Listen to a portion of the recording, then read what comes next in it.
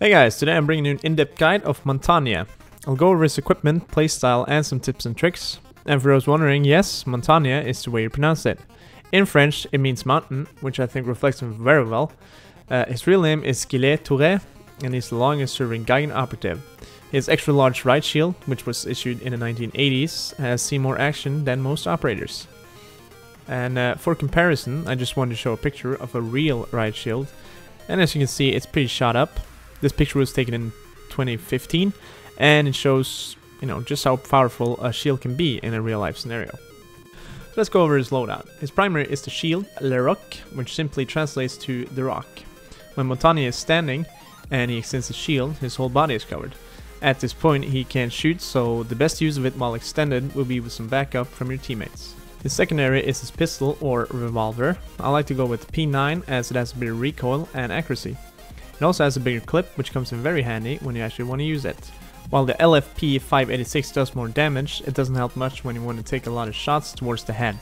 A headshot will kill anyone regardless of the damage, so sticking with the P9 is recommended. You can also use a silencer if you don't want to be so easily detected. But since you're already quite heavy and lumbersome, I don't find it that useful.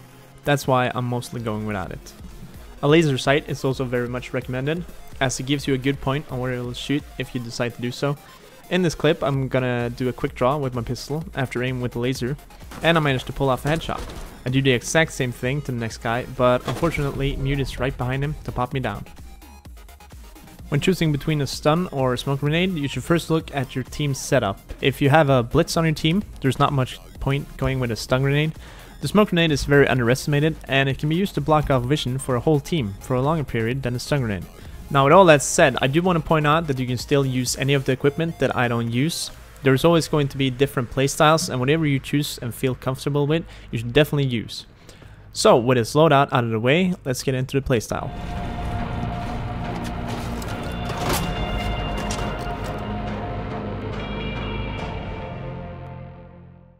So the first thing to learn is that you have to hold to extend the shield down. This basically forces you to focus solely on keeping yourself from taking hits, and the only thing that can really stop you is the enemy flanking or a nitro cell. And as you can see from the front, Montagne is completely covered. There is nowhere for me to aim, and if this was in a tight hallway where I couldn't get around, I'd have no way of killing him. Since my friend there is standing at a slight angle, I'm having the ability to shoot at his thigh. If you're getting shot at with the shield down, you shouldn't panic, but simply try to cover your left side or angle yourself a bit towards the left. If you want to shoot, you have to remember that your legs will get very exposed. Your right arm will also be exposed, so if you're going to shoot, you should make sure you're either crouched or standing behind something that covers your legs. Something we forgot to show you in this clip was when you aim, your head is completely exposed. That's why I recommend shooting one-shots after aiming with a laser sight. So as you can see, Montagne is pretty much safe in any head-on situations, as long as he's got his shield extended. If we take a closer look, we can also see that the glass on the sides and above him also provides a bulletproof cover. So since he's well protected against bullets, there's only one thing that can take him down head-on, and that's the nitro cell. The defenders that can have a nitro cell are Smoke, Mute, Pulse, Capcan, and Bandit. If you find a room the enemy is in, you should try to identify as many of them as possible. If none of them are on the enemy team, you're pretty much good.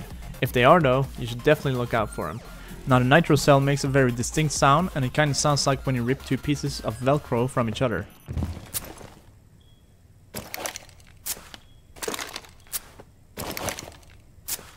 So it's a good thing if you try and memorize that sound, because it will decide whether you live or die.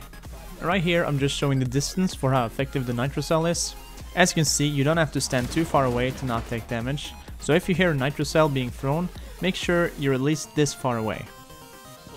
So what you should always do is to be the first into any room, and if there's enemies inside, you should extend your shield before walking in. As you can see here, I'm punching a hole in the barricade, then extending my shield to give me full cover. This way I'm distracting the enemies inside while Fuse plants a cluster charge on the window to the left. So as you can see, Montagne is best played with your teammates. He synergizes very well with any operator, as he's mainly there to serve as a distraction. And here's one of the reasons I picked the smoke grenade. The smoke mechanics in Rainbow Six is a bit weird, so it's easier to see players in smoke than it is to see outside of it. This means that I'll see players that are in the smoke before they see me. So here I go ahead and try a sneaky one-shot and succeed. Like I said before, you should try this at your own risk, but it's very satisfying and rewarding if you manage to pull it off. We keep on pushing in, and I make sure to watch my wall to the left, as it's got a lot of peek holes. As previously mentioned, I'm completely covered in front, but my sides are 100% exposed. At this point, I should have gone in before Thermite did to make a distraction, but I managed to finish him off either way. I also made sure he was reloading before I went in for the kill. As I hear someone out in the hallway, I position myself right in front of the door. This actually seems to scare the enemy off most of the time. And as you can see here, he reacts by throwing in right to cell right away. Luckily though, I'm just far enough away to survive with 35 HP, and we win the match. Another thing I want to mention is that you should always try and get up in their face. Most of the time, the inexperienced player will be forced to run away in fear to try and come around you, but that will most of the time lead to him exposing himself to the teammates that you've got on your back. This though doesn't always work. As you see here, I managed to distract the enemy doc completely, and he tries to knife me. On the other hand, my teammates are in the background and completely oblivious to what's happening. So what I should have done instead of just backing up was to do a call out a bit earlier. So that's another thing I want to mention, callouts. When you're going through a room with your shield down, call out in voice chat like he's here or there's one on me, and then throw down a ping close to him. This will help your teammates localize where he is, and if you know the room by name, call that out as well. And in case he decides you're not worth the effort, just pull out your sidearm and shoot him as he runs away. Something else that makes Montagne great as well is the way he manages to completely block off doors. If you don't want an enemy coming through somewhere, just stand in the door with your shield fully extended. Make sure to have someone behind you though, just in case you get knifed. This tactic is great for when you're planning a diffuser, defending an object, or escaping with the hostage. So, to wrap it all up, 1. Be the first one to go in and make sure you have your teammates on your back. Number 2. Never face an enemy head-on in a gunfight, as it's incredibly risky. And instead, try and go for the one-shot headshots instead, if you feel you have to. Number 3. Position yourself perfectly so the enemy can't hit you, and watch out for nitro cells and melee attacks.